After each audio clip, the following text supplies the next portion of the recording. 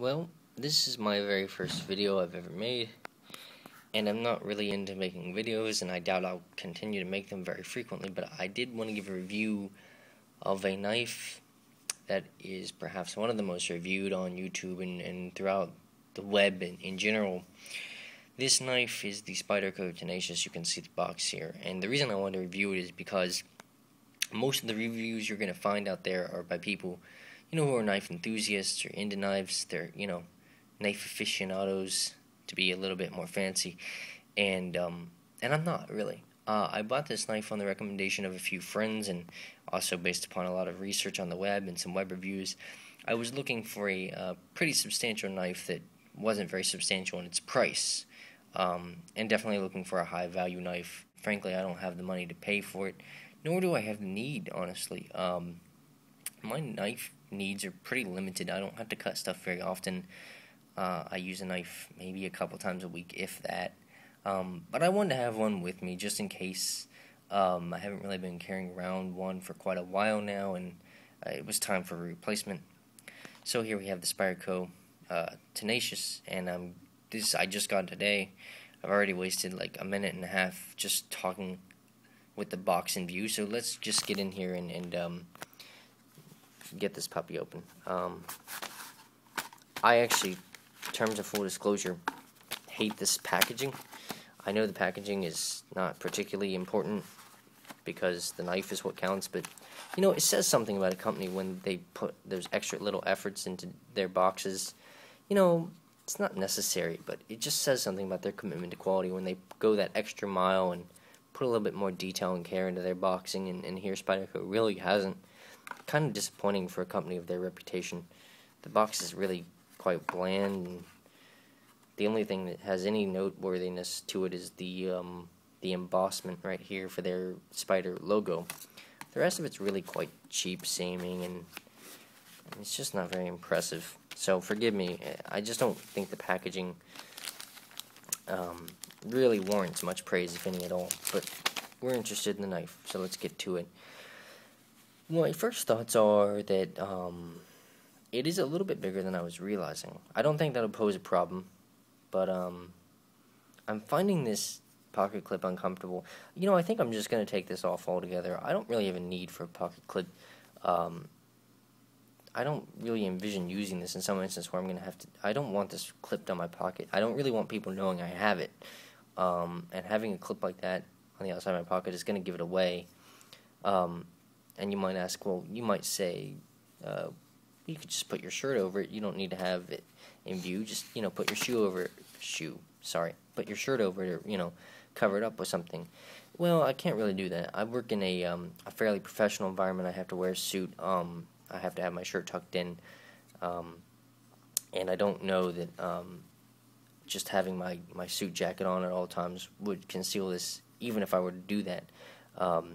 I definitely don't wear my suit jacket when I'm in the office all that often unless I need to go to a meeting or whatever, so I don't really see how this clip isn't going to stand out. I don't really want people knowing I'm going to have it. I think I'll just carry it down the pocket, but I don't think that'll be a big problem because I keep my pockets pretty empty, and this is a fairly thin knife, so I don't think that's going to be a problem. I'm just going to take that clip off. It's really I'm starting to hate it more and more as I handle it. It's just in the wrong place. It's just, even if we're down here, and you can see they have drilling, they have holes. You can kind of see it. Yeah, there you go. You can see the holes there. No, I'm not feeling it. Let's get it open. I'm sorry, I'm going to flick that open. For right now, I don't know if this will get better. But I know that some people have said that it kind of takes a little bit of breaking in.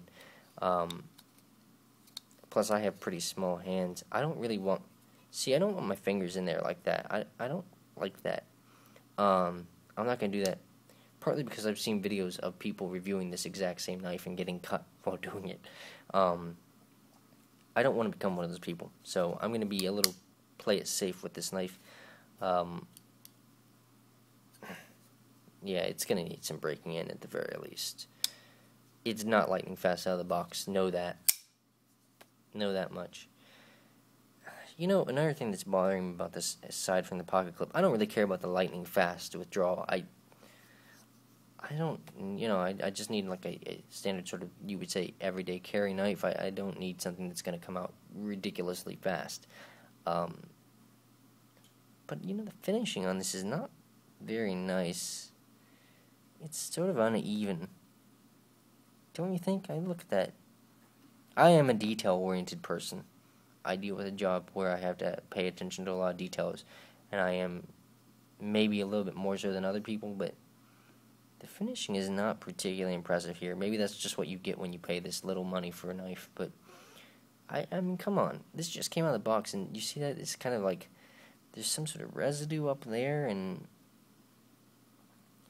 it's just not very impressive the way that this was ground when they ground the knife. I'm not very impressed with that. Maybe that's the price I pay for buying a low-end knife. It's, this is sort of like I had to say, this knife makes me feel like, I was hoping to get sort of the C-Class. Mercedes is a company that makes really nice cars, but their C-Classes often garnered a lot of ridicule because it's, kind of a stupid car. It's like their lowest-end car. It doesn't really have their best technology in it. It's not particularly a very good sedan. I mean, it's a fine sedan, but it's not worth the money you pay for it. And, it sells just because it has the Mercedes logo. I kind of feel like the Spyderco Tenacious might be the C series of Mercedes. It might be like that, because it's not really... God damn it. It's not really impressing me in terms of its quality and construction. I mean, I don't have anything wrong with... The handle's fine. The pocket clip annoys me, but that's a design flaw. That's not like a construction issue. The quote-unquote jimping, or as I'm going to call it, notching, is fine. It does a great job of keeping the finger from moving. That's going to be fine. The notching on the inside liner lock is also sufficient. It's perfectly fine. If I were to bang this knife, it's not going to accidentally fly back into my hand and cut me. It's locked up fine. So the lock-up mechanism is perfectly acceptable. But I'm interested in the cutting capabilities, so with this last few minutes left, let's just see how it cuts some stuff. Give me a second here, because I'm trying to do this with my iPhone. Well, let me see if I can come up with a solution. If I can, I'll sort of splice it in here. But, yeah, I mean, it's an okay knife. I don't think it was a waste of my time or money to order it. But if you're looking for quality, I would not go with this. Personally, I'm not being very impressed. So far, it's fine. It's sufficient. It's mediocre. But you know what? Sufficiency is not really where I want to be. I want something that's beyond just sufficient.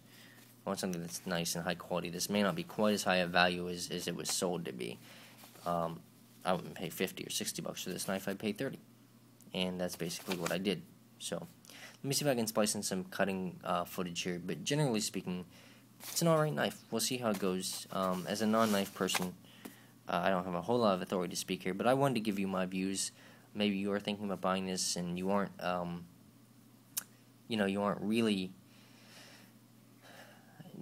super familiar with the knife market, or maybe you just want a different opinion, because most of the people that review these are very into them, and maybe you want a different take. I hope to have provided that. I mean, I like a lot of it.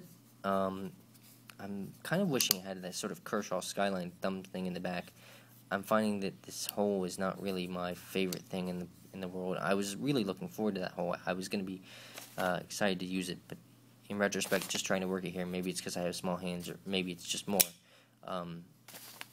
because the blade needs to be broken in. I don't know. It's not really rubbing me the right way, but I'll give it some time. We'll see. Just my thoughts fresh out of the box. Hopefully providing a new perspective on this, and one that you might not find otherwise on the web. Most people who make these, they go out and go to the effort of making the video because they're really excited about it. So they're kind of a biased sample. I wanted to help maybe offset a little bit that bias, and here are my thoughts. I might post a second video if I can figure out how to both cut things and hold my iPhone at the same time. But so far, there are my thoughts. I think it's a good knife for the price. But I'm not especially impressed with its construction. So hopefully this was helpful, and if it wasn't, well, I don't know. Sorry for wasting 10 minutes of your time. Bye-bye.